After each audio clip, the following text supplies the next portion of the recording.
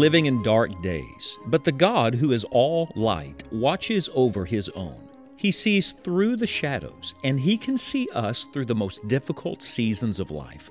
The Lord is my shepherd. I shall not want. And today on Enjoying the Journey, Scott Pauley is walking us through one of the most famous and familiar scriptures, Psalm 23, to help us get a fresh glimpse of the shepherd in the shadows. Let's join the study now in God's Word.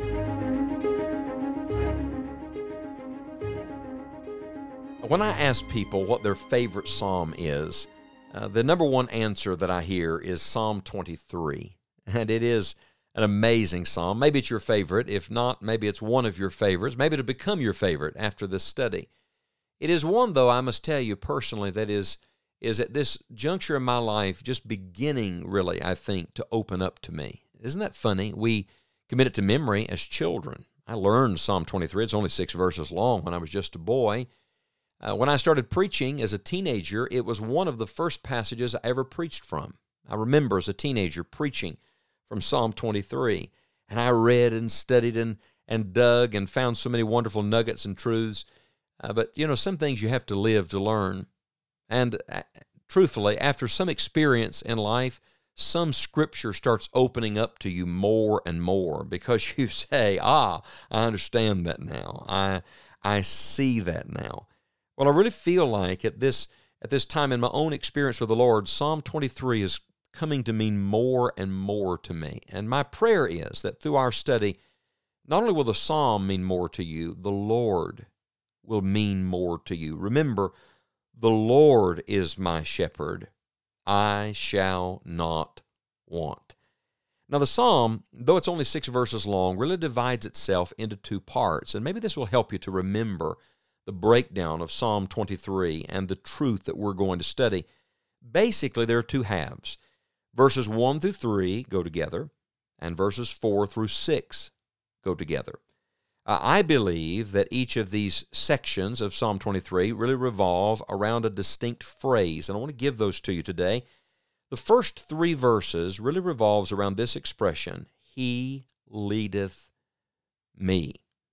In fact, we find that thought at least twice in the opening 3 verses. In verse 2, He leadeth me beside the still waters, and in verse 3, He leadeth me in the paths of righteousness for His name's sake. So, the great opening truth of Psalm 23, if you really want to know the Lord as your shepherd, it's not just that He makes you feel better. The Lord doesn't come just so you'll feel better.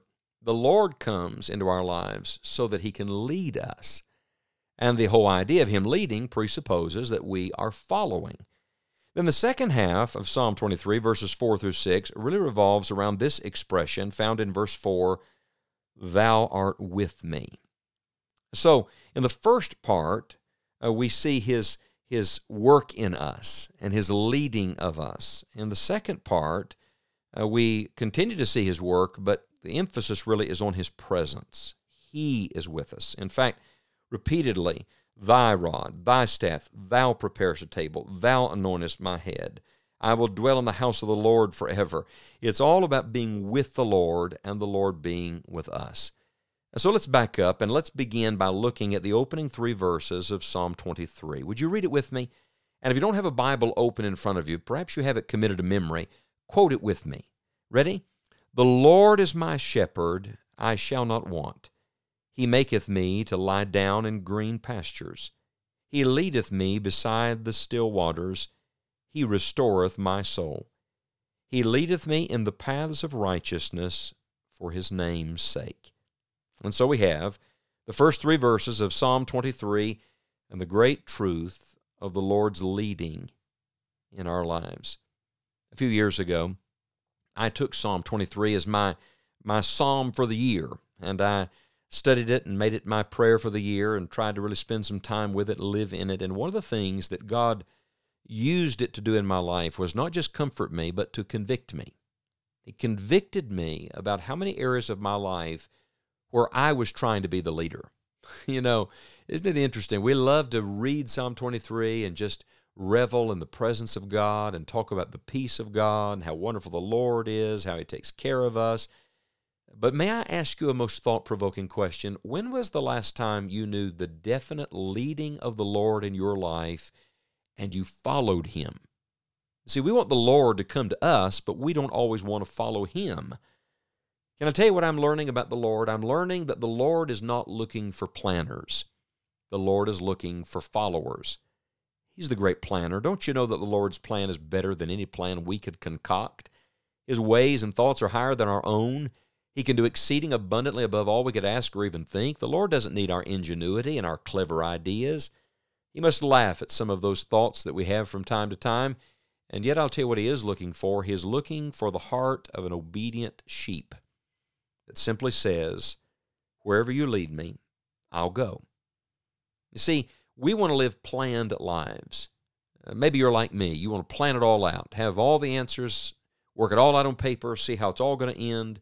Here's the problem with that. The Christian life is not a planned life. It is a led life. And the Lord is always looking for followers. In fact, in Matthew 16, verse 24, He said, if any of you want to follow me, let him deny himself, take up his cross, and follow me. In other words, you have to die to your ideas. You'll have to die to your agenda. You'll have to die to your thoughts and simply say, Lord, you take the next step and show me the next step, and I will take it behind you. In fact, that word follow that Jesus used in Matthew 16:24 literally means to get in line.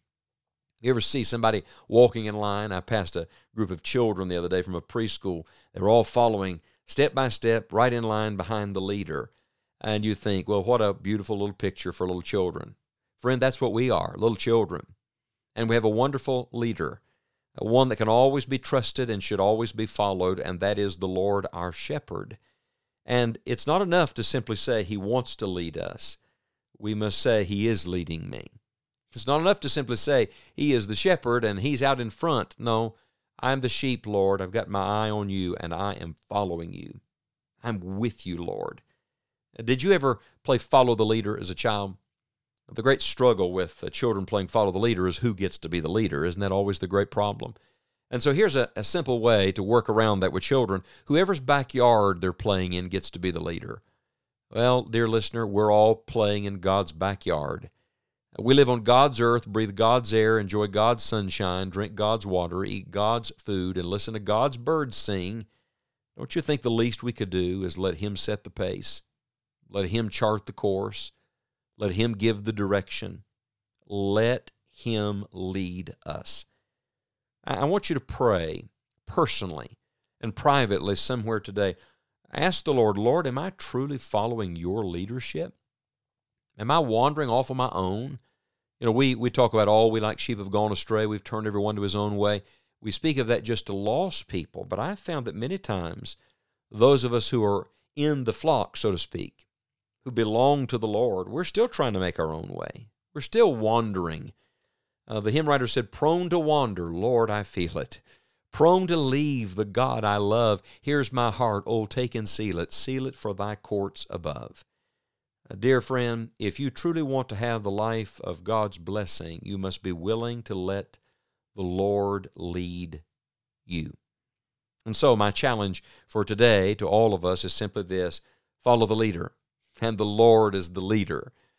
Don't follow your own heart. The heart is deceitful above all things and desperately wicked. Who can know it? Don't follow the course of this world. That leads to destruction. Don't just follow the latest trend and fad that comes along and what culture says. Instead, determine by the grace of God, you're going to follow your good shepherd. Then you can say, the Lord is my shepherd. I shall not want.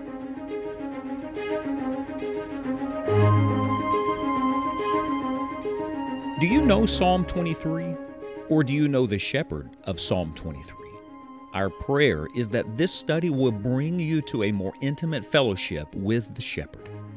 Be sure to visit our website, enjoyingthejourney.org, for daily encouragement. There are many resources available to help your joy. Also on our website, click the events page to see Scott's preaching itinerary, and if you live close to one of his meetings, he would be thrilled to meet you. Again, thank you for listening today, and we hope you'll join us for the next study of The Shepherd in the Shadows here on Enjoying the Journey.